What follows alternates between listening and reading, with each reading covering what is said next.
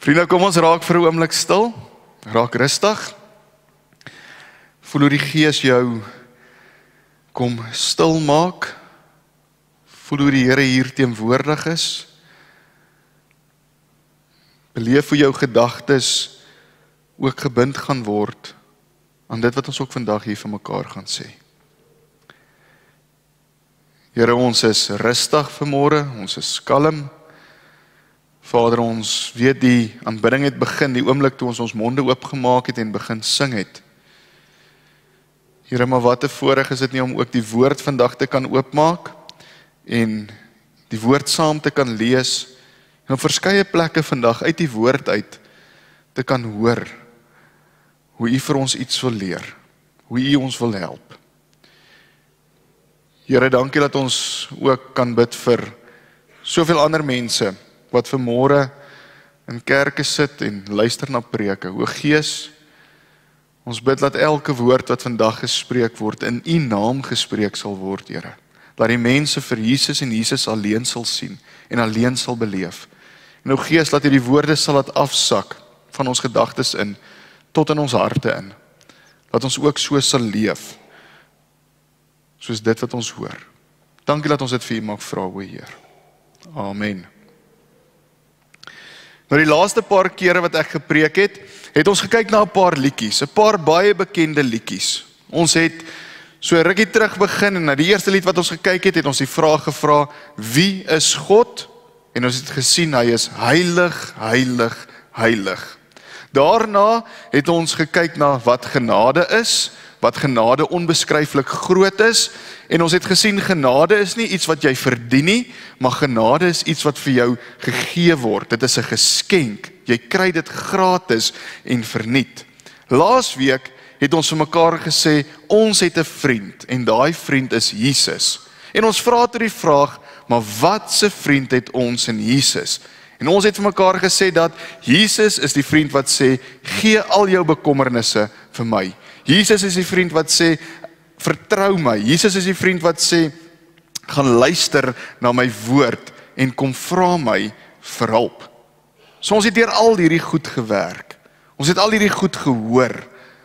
Maar wat is ons respons op al hierdie goed? Wat gaan ons nou maak met al hierdie goed wat ons gehoor het, al hierdie liedjies?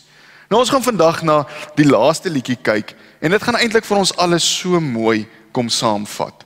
Nou as ons kyk wat is Paulus se respons op alles, kan ons dit eintlik ons eie maak. Romeine 12 vers 1 sê, en nou doen ek 'n beroep op julle broers, op grond van die groot ontferming van God. Gee julleself aan God as lewende en heilige offers wat vir hom aanneemlik is. Dit is die wesenlike van die godsdiens wat julle moet beoefen. Ons sien hoe Paulus kom en hy kom moedig hulle aan. Eintlik kom pleit hy by hulle. Hy sê aan die hand van dit wat God vir julle gedoen het, gee julleself aan God as lewende en heilige offers. Nou wat beteken dit? Hoe lyk 'n lewende en 'n heilige offer? As ons gaan kyk na die Bybel vir almal se vertaling, dan verduidelik dit eintlik vir my so mooi. Luister hoe mooi is hierdie Romeine 12 vers 1 in Bybel vir almal. Vriende, God is baie goed vir julle. En daarom vra ek mooi vir julle. Julle moet vir God dien soos hy wil hê julle moet hom dien. Julle moet self offers wees vir hom. Dit beteken julle moet reg lewe. Julle moenie sonde doen nie, want julle behoort aan God. Julle moet goeie dinge doen, dinge waarvan God hou.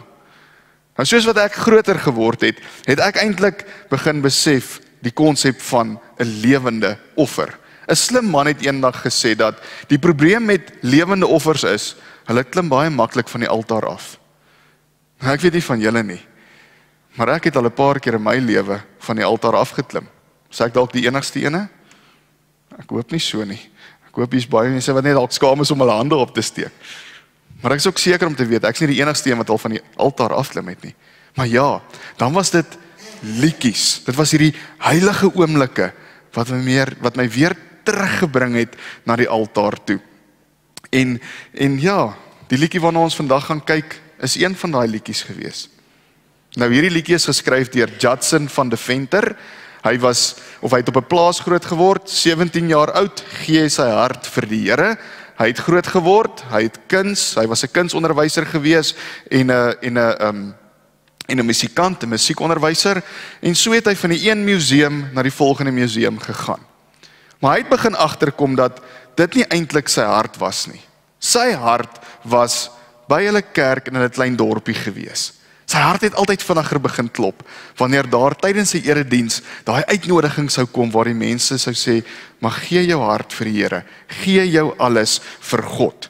Sy vriende het begin om vir hom te sê, maar hoekom begin jy nie Christelike liedjies te skryf nie? Vir 5 jaar het hy daarmee gestoei. Kyk, dit was sy hart en sy passie gewees, maar vir 5 jaar het hy daarmee gestoei, want hy was eintlik gemaklik daar waar hy was. Hy was eintlik rustig gewees. Hy het gehou van sy lewe soos wat dit is. Na 5 jaar gaan hy een hand op sy knieë en hy bid die volgende gebed. Lord, if you want me to give my full time to thy work, I'll do it. I surrender all to thee. Uit hierdie gebed is die lied I surrender all gebore. Nou hier is van die lirieke van die lied. All to Jesus I surrender, all to him I freely give. I will ever love and trust him, in his presence daily live. All to Jesus I surrender, humbly at his feet I bow. Worldly pleasures all forsaken, take me Jesus, take me now. Judson sou hierdie woorde geskryf het, en ja, hierdie woorde het mense uitgedaag. In sy lewe het hy geleer wat dit beteken om alles oor te gee, om alles vir God te gee. Nou met dit sê ek nie, jy moet 'n voltydse evangelis gaan word, as jy sê, ek wil nou my alles vir God gee nie, ek wil alles oorgee nie. Maar vir Judson was dit so gewees. Dit was sy roeping gewees in die lewe. En hy het wel krag gekry om hierdie roeping van hom end uit te vat, deur te sê, I surrender all. Ek gee my alles vir U, Here. Psalmis kom sê dit so mooi. Psalm 143 vers 8. Laat my elke môre U liefde ondervind, want in U stel ek my vertroue. Wys my die pad wat ek moet loop, want my hoop is op U gefestig. Hoe lyk hierdie lewe van totale oorgee? Hoe lyk dit? Hoe lyk dit van totale oorgee aan Jesus? Nou as ek nou hier 'n mikrofoon moet hê, en ek begin hier rondloop tussen julle, en ek gee vir elkeen 'n kans, of vir party mense 'n kans, en ek sê vir jou, verduidelik gou vir my, wat beteken totale oorgawe vir jou? Wat sal jou antwoord wees? Wel, ek kan vir julle sê wat Jesus se antwoord was. Kom ons gaan daarna Matteus 16 vers 24 tot 25.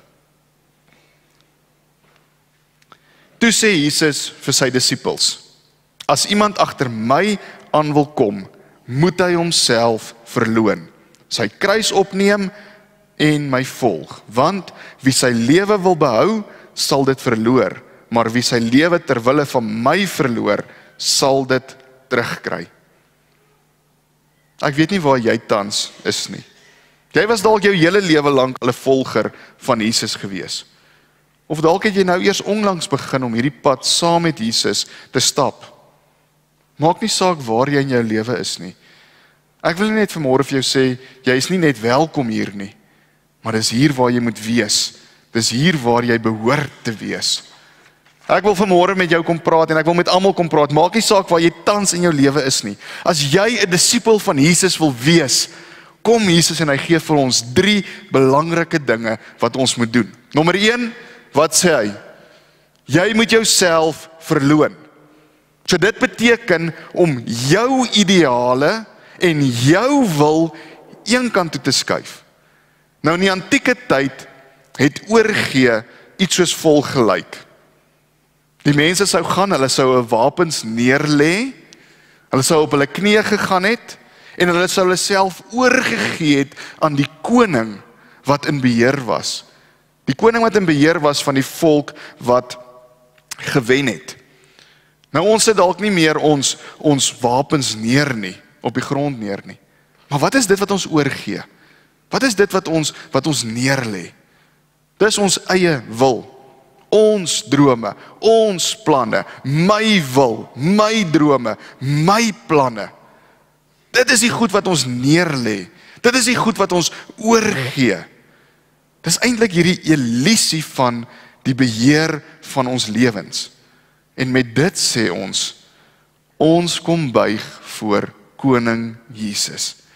Nou wanneer dit kom by Koning Jesus, sal hy jou nooit forceer om oor te gee nie. Nee, Jesus stuur die uitnodiging na jou kant toe.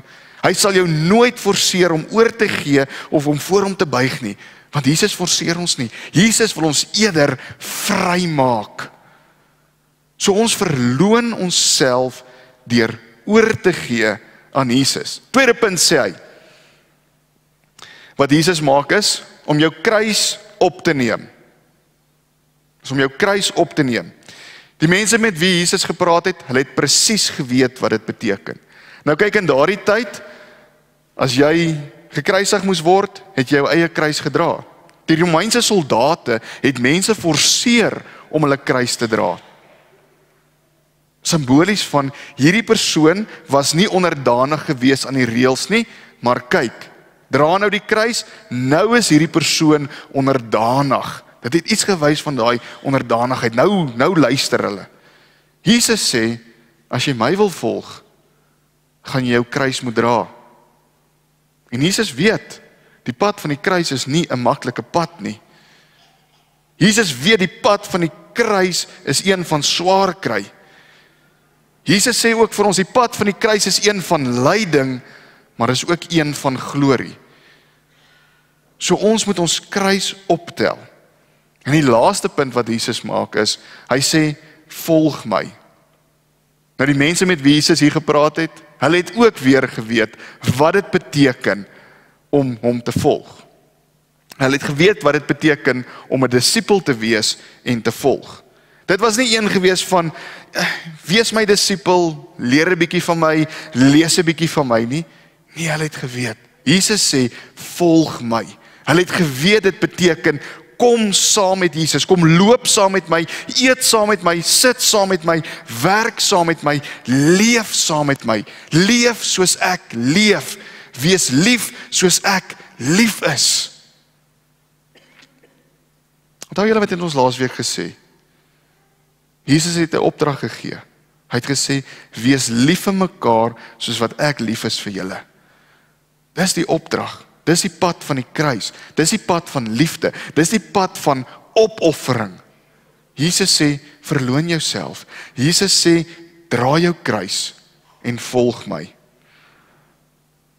Wat Jesus sê is, wie ook al my disipel wil wees, jy gaan alles moet gee en niks moet terughou nie. Nou as ek vandag vir jou kan moed gee en kan aanmoedig, moedig ek jou aan om te sê, ek gee my alles. Moet niks vir jouself terughou nie. Nou daar is 'n storie van Vader Anthony. Hy was die vader, hy is gesien as die vader van die monnike. En so kom 'n jong man eendag na hom toe en sê, ek wil graag al my goed verkoop en vir die armes gee, maar ek wil net so bietjie vir myself terughou, net om my alledaagse goedjies te kan betaal en dit te kan uitsorteer en daarvoor te kan sorg. Vader Anthony sê toe vir hom, dis reg, as jy 'n monnik wil word, gaan terug na die dorpie toe.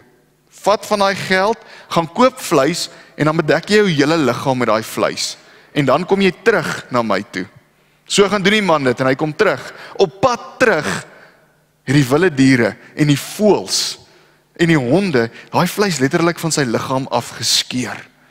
So gaan staan hy voor Vader Anthony met hierdie wonde, as ek dit so kan sê, aan sy liggaam, van hoe daai vleis afgeskeer is. En hy sê toe vir hom die volgende: diegene wat die wêreld verloon, maar iets vir hulle self wil hou, word so verskeer deur die demone wat oorlog voer teen hulle.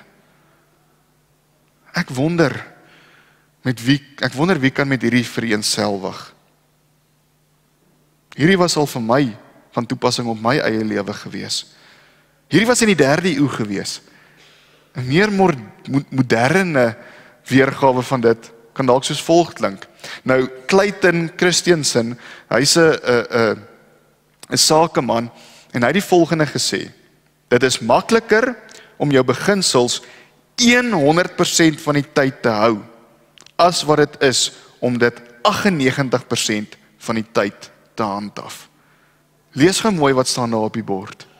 Dit is makliker om jou beginsels 100% van die tyd te hou, as wat dit is om dit 98% van die tyd te handhaaf. As jy sê jy wil 'n disipel word van Jesus, as jy sê jy's 'n volger van Jesus, dan is die vraag wat ek vir jou wil vra, is jy all in? En as ek praat van alles in, praat ek van alles. Maar wat is dalk daardie 2% wat jy vir jouself terughou? Het jy al gaan kyk wat daai 2% jou dalk mag kos? Het jy al bietjie daai somme gemaak? Jy sien, in die proses gaan jy iets verloor. Jy gaan iets verloor, want jy's besig om konstant besluite te neem en besluite te probeer maak. Jy gaan vrede begin verloor. Het jy al agtergekom hoe jou vrede van jou af weggevat word, wanneer jy die hele tyd besluite moet neem en besluite moet maak? Ons ken dit. Is God goed? Ja, nee, ek weet nie. Afhangende van my omstandighede gaan ek vir jou kan sê of God goed is. Jy gaan probeer weet, is dit wat ek doen reg? Is dit nie reg nie? Hoe ver is te ver? Wat moet ek nog doen? As jy nie all in is nie, gaan al hierdie besluite wat jy moet maak, jou moeg maak. Probeer 'n bietjie dink aan die leuns wat ons so lekker vertel. Al hierdie jokstories. Jy al gesien hoe dit jou vrede kan steel? Hoe dit jou kan moeg maak? Wat het ek vir daai persoon vertel? Wat is die leuen wat ek vertel het? Sjoe, vir wie het ek dit almal vertel? Ek moet dit nou probeer regstel. Wat gaan hulle sê? Hoe gaan ek dit regstel? Hierdie goed is besig om jou moeg te maak. Hierdie goed kom steel jou vrede. In die proses is jy ook besig om jouself af te breek.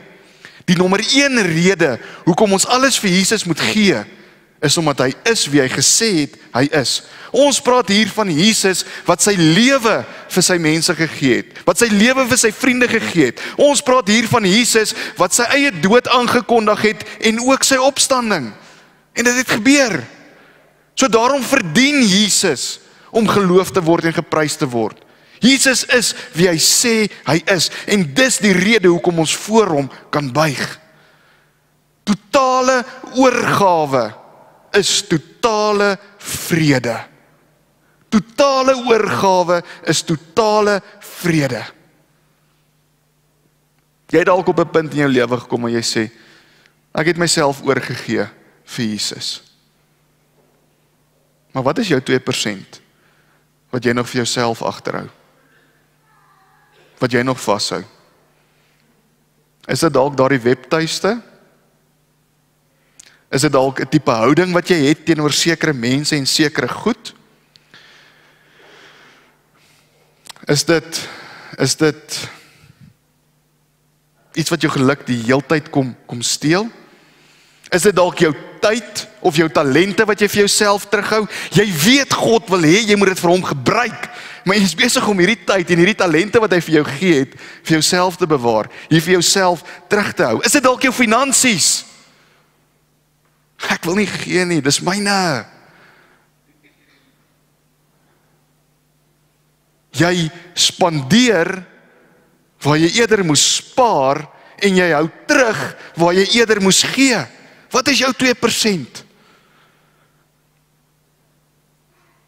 Wat is daai laaste 2% waaraan jy vashou vir jou eie sekuriteit of wat ook al?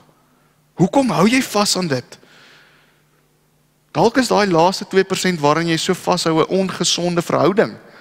Of dalk is dit daai loopbaan van jou waaraan jy stywer vashou as wat jy aan Jesus vashou. Wat is dit wat jy nog vir Jesus moet gee? Onthou, totale oorgawe is totale vrede. Ek wonder wat is dit vir jou? Hier is dalk 'n hint.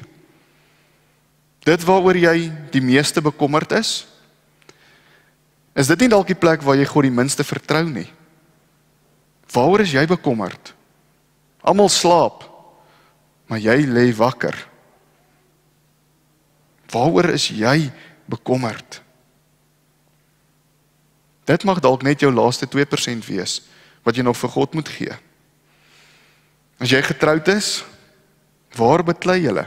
Praat nie van hierdie alledaagse goedjies nie. Ek praat van daai ding wat konstant opkom, oor en oor en oor. Jy weet, dit mag dalk jou laaste 2% wees wat jy nog vir God moet gee. En as jy bereid om dit vir hom te gee, ons Vader het vir ons die Heilige Gees gegee. Die Heilige Gees kan ons help om daai laaste 2% wat ons nog so vir onsself vashou, die Heilige Gees kan ons help om dit ook vir God te gee. Jy sit dalk vanmôre hier en jy weet nie wat is jou 2% nie.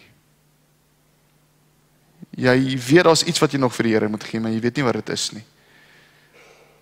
Wel, jy kan die Heilige Gees vra om in jou in te kom. Jy kan die Heilige Gees in jou lewe innooi. Jy kan vir die Heilige Gees ook vra om dit aan jou te kom openbaar. Weet jy wat, vriende? Jy het vandag die geleentheid om daai 2% wat jy nog terughou vir die Here te kan kom gee. Jy het die geleentheid vandag om dit by die kruis te kan kom neersit, daar te kan los, hier uit te stap en dit nooit weer hoef op te tel nie. Jy het daai geleentheid. En terwyl die 4 graad 12's die matrieks vorentoe kom om hier saam met my aan die nagmaalstafel te kom sit, julle kan maar vorentoe kom. Wil ek hê ons moet hierdie tyd gebruik om vir 'n oomblik stil te raak. Vir 'n oomblik stil te raak en te dink. Wat is jou 2%?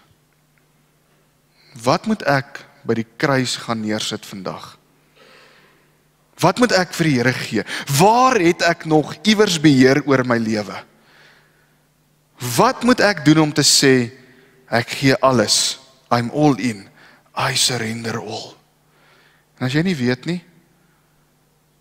jy het die geleentheid om nou vir die Heilige Gees ook te vra, om dit in jou te kom openbaar, sodat jy dit ook by die kruis se voete kan los. Kom ons raak vir 'n oomblik stil. En gaan gee jou 2% vir God.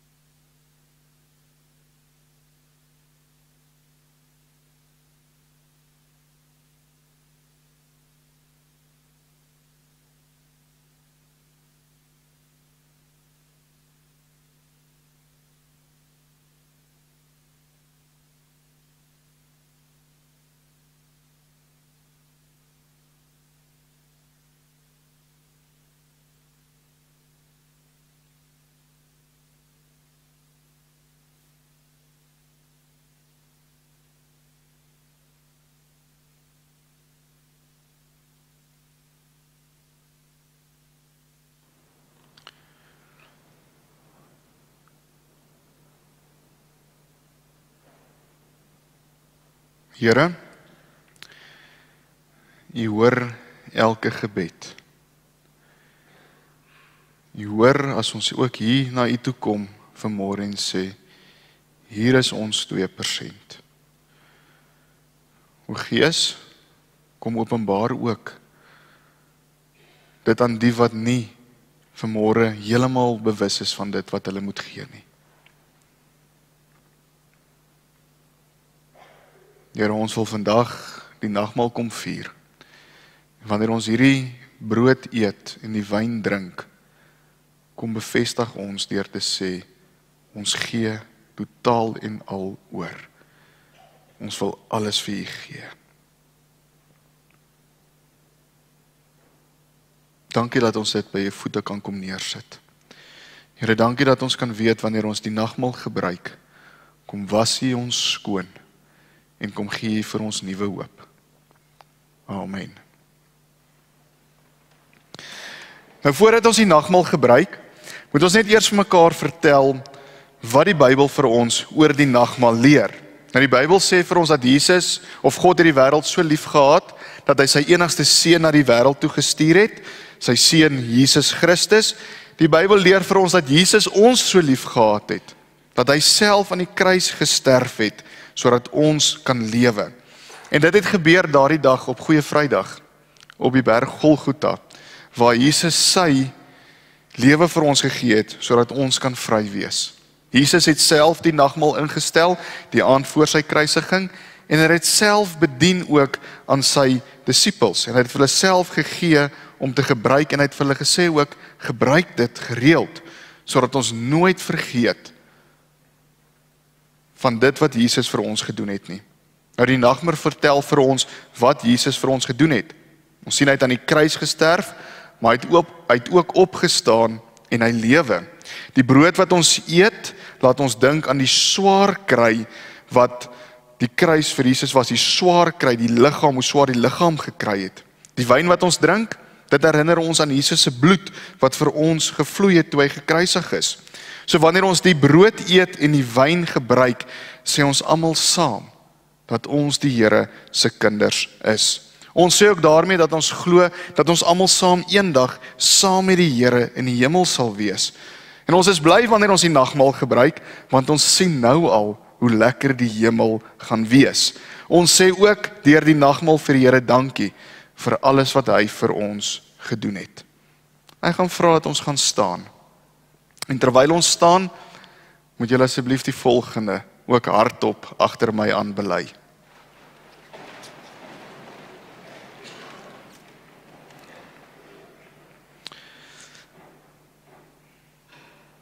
Ek glo in God die Vader, die Almagtige, die Skepper van die hemel en die aarde, en in Jesus Christus sy eniggebore Seun, ons Here, want ontvang is van die Heilige Gees, gebore is uit die maagd Maria, wat gelei het onder Pontius Pilatus, gekruisig is, gesterf het en begrawe is, en ter helle neergedaal het, wat op die 3de dag weer opgestaan het uit die dode, wat opgevaar het na die hemel, en sit aan die regterhand van God, die Almagtige Vader, van waar hy sal kom om te